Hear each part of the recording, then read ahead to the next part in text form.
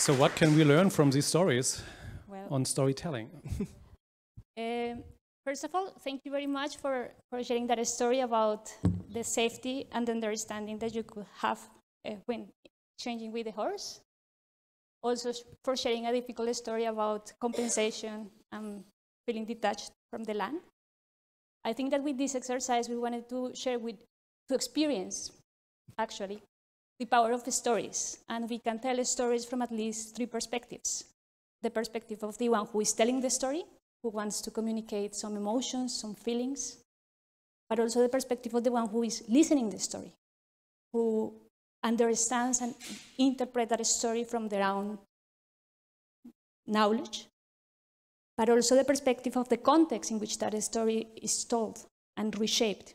We have reshaped each other's stories, and we are sharing them in the context of this Learning Transdisciplinary Conference, because we somehow want to imagine how to use the power of storytelling for transdisciplinary education and learning.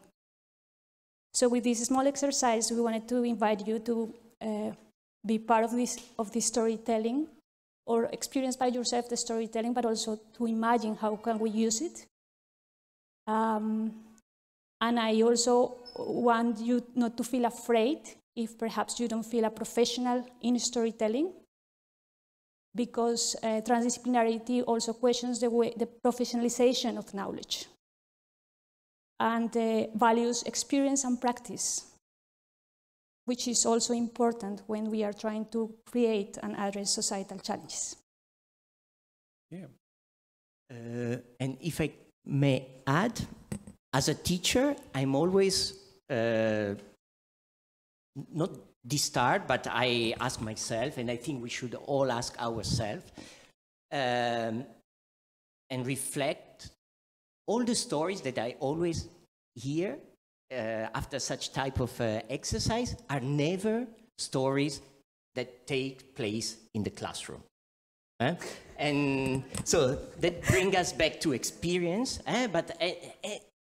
and still, we spend a lot of time in the classroom, so that asking ourselves how we can transfer or reproduce, is it possible, can we make our classroom more similar to those best learning experience that we have? And perhaps storytelling is one way, because I think, as Juliette mentions, everyone can tell a story, and stories are about experience, and story also allows us to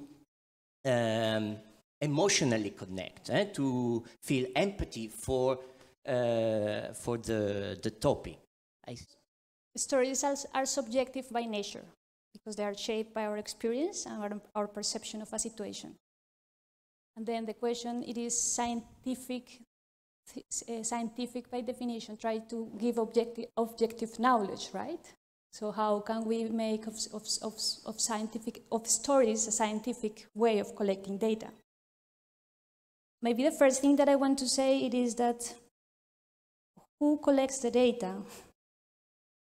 Facts are also subjective in a way, because it depends on how do we collect the data.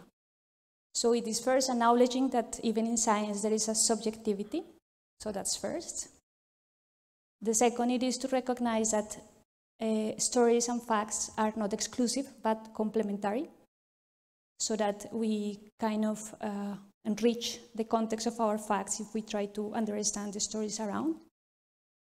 And also to realize that for science and for storytelling there is a reflective practice, meaning that we need maybe in general to think more about what are the intended and unintended consequences of the stories and the facts that we tell. Because both, whether they are objectively or subjectively shared, have an impact in the person that we are telling and in the context that we are telling those stories and facts. Mm-hmm. Would you like to add, or? If I think about this very seminar, what comes up to my mind is that today and even this morning we've heard several stories, and I still remember them vividly. For instance, I remember of course, the story of Cappuccetto Rosso, which I don't know how to, still have to learn the name, but of course that connected to me. And why is stories are important for transdisciplinarity? Not only because they're easy to remember, but also because they allow us to avoid the jargon, the disciplinary jargon. I think I find this very important. So Susanna, as an engineer, architect, she was telling me a story about complexity through Cappuccetto Rosso. I still remember. I also enjoyed very much the story of the artificial intelligence calling the ambulance, and it's something that will stick to my mind. So I think there was a very, I think, an interesting, a good, and effective use of stories that I've listened to today, and the power of stories to connect the experience of others to our experience. For instance, I was still puzzled by this morning panel about bridges and walls. I'm not a positivist. I would rather consider myself a constructivist of my approach, but still I was thinking, okay, a bridge is a bridge. It cannot be a wall. So there is ambivalence, but there is also reality. And how is this? So I wasn't that convinced until I found the answer right in front of me, which is, so this is Amsterdam. I live in Delft, and which is a small Amsterdam somehow. The rhizome of Amsterdam extends to Delft. And every morning I cycle with my kids to school in those type of yellow roads. And sometimes we have to cross bridges. And if you're familiar with the Netherlands, you know that bridges are sometimes very low. So indeed, and the boats cannot pass by unless the bridges open or lift up and therefore closes for the bikes. And that's our usual excuse if we are late at school to the teachers. Sorry, the bridge was closed. And then I say, you see, a bridge can also be a wall if you are on the boat or if you're on a bike.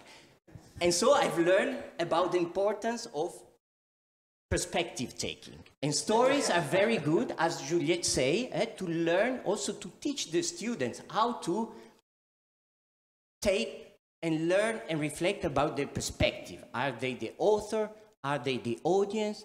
And from which perspective is the story told? For whom? So I think it was an interesting reflection about bridges and walls. Yeah. Yeah, it remembers me of the text of Robert Moses, The Bridges of Brooklyn, or I don't know. No. There was something different.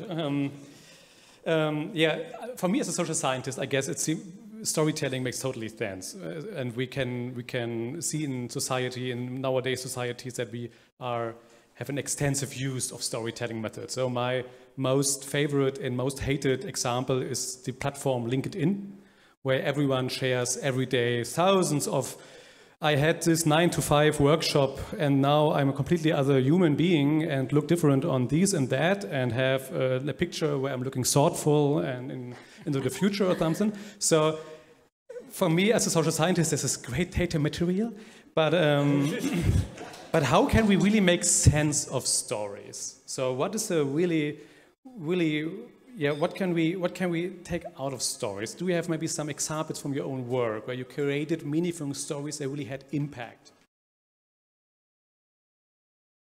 Oh, damn it, I should have prepared this question to you. Meaningful stories that we create impact with.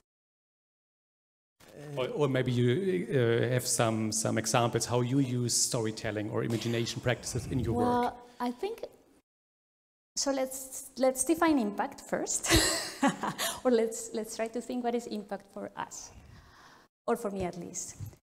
So for me, impact is about empowering people. So that is when I feel I have done impact. And with Emanuele, we have been working on empowering students and researchers to use storytelling as their own practice. And I think that it is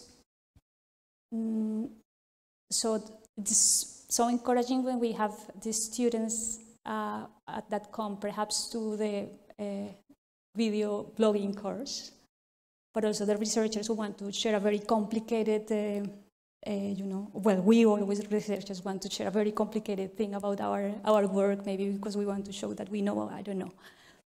And then suddenly that we tell them, okay, maybe you have 3 things to tell, and maybe you need to make sure that the person that you are telling that remember, that maybe that you also have one message to communicate, and that you focus on trying to connect through emotions. And then we give them the challenge of either making a video or making a blog. And then we also challenge them to work with their audience. So it is not them creating their story on their own, but also trying to shape it with their own audience. So for me, the most powerful and impactful moment is when they tell me, hey, Juliette, we have fun and we enjoyed making stories that we learned through the process. So I guess that was my impactful story about using storytelling, and I try to repeat it every day.